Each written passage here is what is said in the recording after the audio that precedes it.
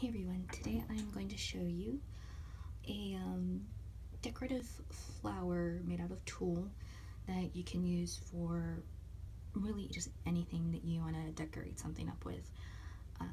Weddings, birthday parties, if you want to make decorations for things around your home. I did this in burlap actually and added it to a picture frame that had like a rope edging kind of thing going on, and used that for a picture of my husband and I from our honeymoon. That it came out really cute, and I actually was able to hide someone who was right in the background that we didn't realize at the time with the big old flower that I made. So these are really easy to make, simple flowers, very cute.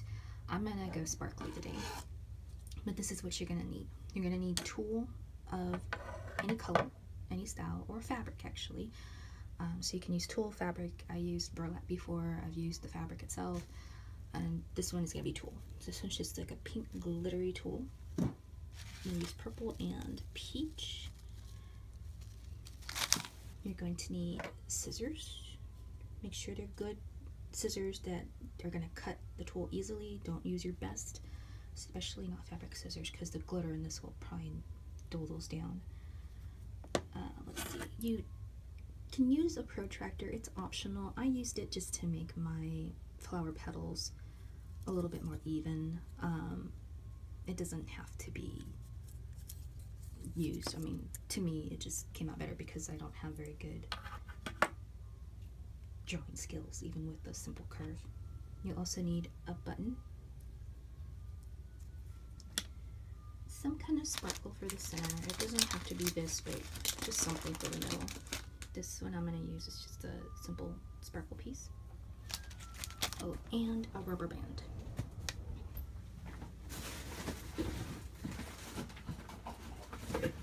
Which I completely forgot about, but I have some here. Just some simple little rubber bands. Cheap little things. You can get like 1 billion in a pack for $1 at Dollar Tree. Which is, by the way, I think where this tulle is from. Either Dollar Tree or Casey Dollar. I know I didn't spend a lot on it. And to begin, you're going to make this easy. You're going to need to stack squares of tulle. Now you can go ahead and just cut up a bunch of squares one by one and stack them and all of that fun stuff. I don't have the patience for that. So what I'm gonna do is take my two colors that I'm using together, overlay them together, so that way I can get a nice little peach purple effect on the final flower.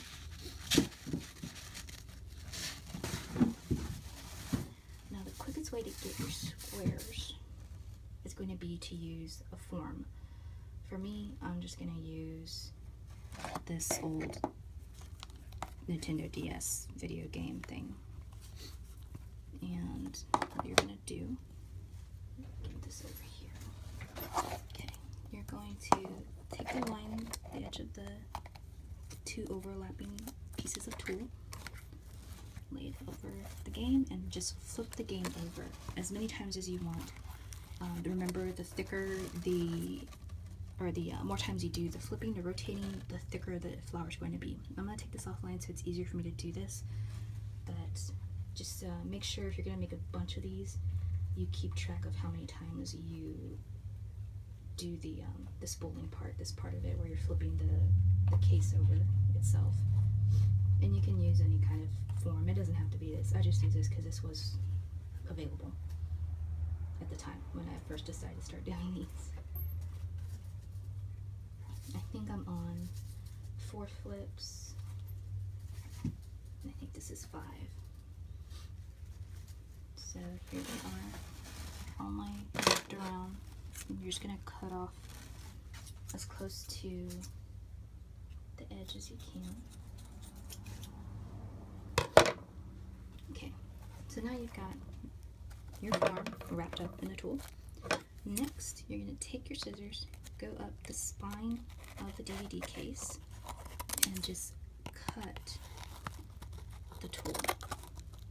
Don't worry if it's crooked or ragged, you're going to cut that off anyways. You just want to be able to cut the squares apart.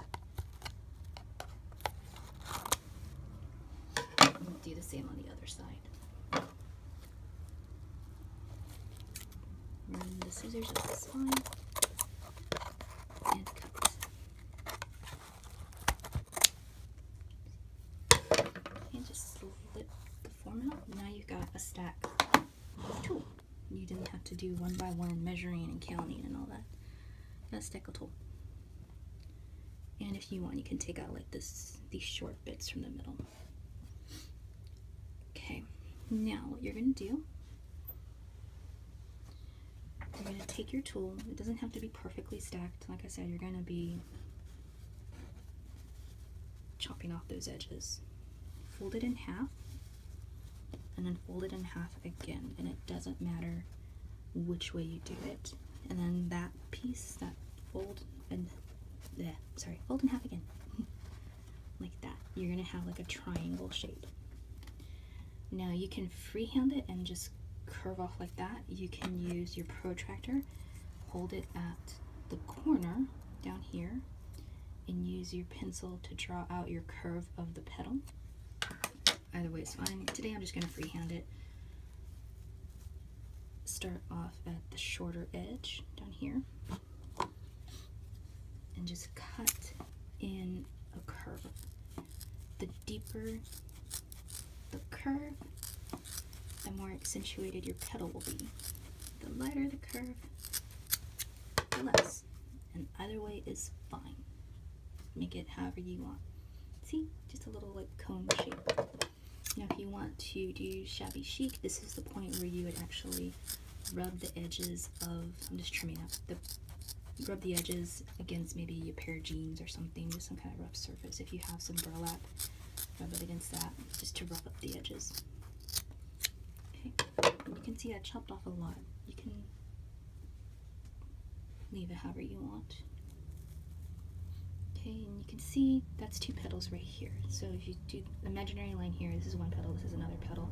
See how it's not that noticeable? So I'm going to go back in and cut the curve down more into the sides, down in here.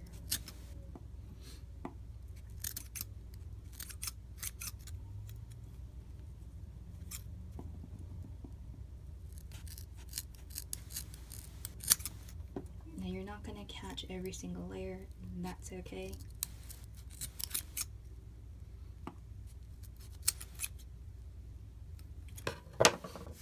Again, if you want, you can rough up the edges just by like rubbing it against your hand or against some denim or something.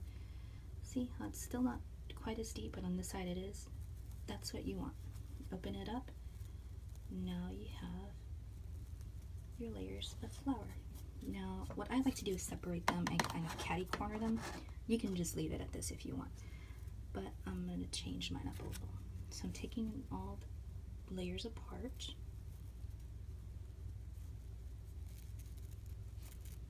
Okay, here's a peach.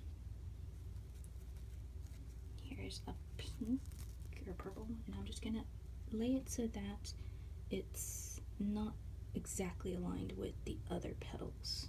See? And do this and this. Try and at least get them all stacked evenly, because that will make a difference in the final product if it's not.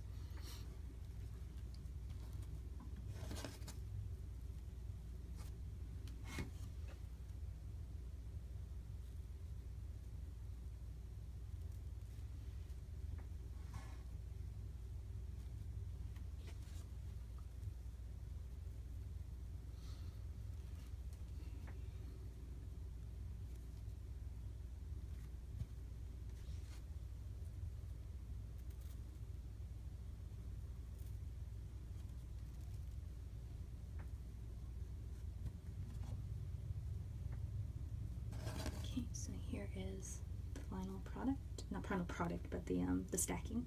And just like I said, as even as you can on the stack. Then you're gonna take your button. Now you need to pick which side you want. Do you want the white side up, the peach, or the purple? I like the purple, so I'm gonna put that side up. This is gonna be the top of the flower. So you're gonna take your button, put it in the middle, wrap rest of the flower petals around that. Flip it over, try to make it as even as you can. You can tell just looking at it sideways, make sure everything's the way you want it to be. And now you're going to take your rubber band, wrap it around that button, and make it as tight as you can. The tighter you can get it, the better. Okay, there you go. You can use clear, it doesn't have to be black or any other color. You're not really going to see it. And now you've got your flower. It's okay if you can see the button through there. You're going to cover that up anyways. I'm going to fluff up a little bit.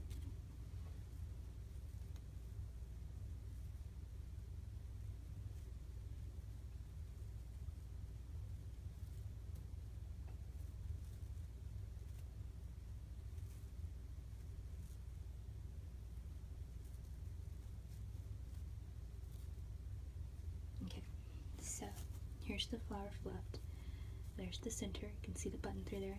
Again, that's fine. You're going to cover it. And if you don't want a center in the middle like a sparkle or flower, then definitely you're going to want to cover that button. But for me, I'm okay with it. So now, I'm going to take a little bit of hot glue and put that in the middle, which again, this thing is clogged up. It's annoying. Take my crystal. Press it into the middle. Okay, and there you go. A little flower with a crystal. That's what it looks like on the back. You can glue a hair clip piece to this, glue it onto a picture frame, whatever you want, like I did, because you've got this flat back, which is a perfect surface for you. And you've got a cute little flower. And like I said, you can always rough up the edges to make it just a little bit more foofy, fluffy, kind of shabby chic looking. But there you go.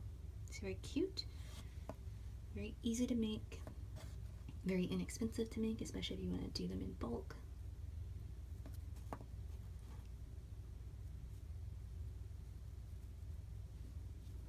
And that's it. I hope you liked it. If you have any questions, comments, leave them down below. I'll be more than happy to answer them.